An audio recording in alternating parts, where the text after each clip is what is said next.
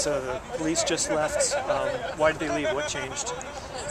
They left because we took the tents down, and then security at Malio's asked us to take the tents down as well, so we just completely took them down. And I really don't know why they didn't ask us to leave the park. You know, I mean, they've been pretty adamant the whole time.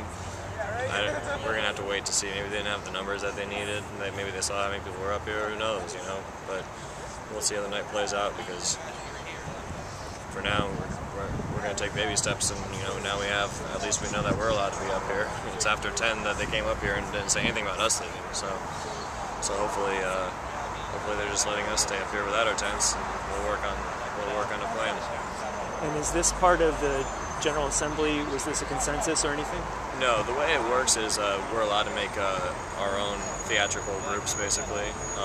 This was just a group of us that decided that we'd do this on our own.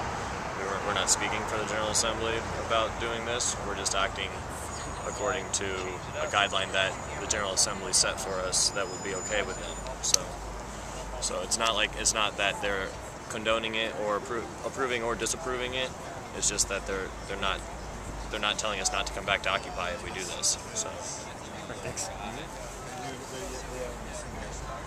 Because the cops were visible, they saw me walk up and come back into the park, so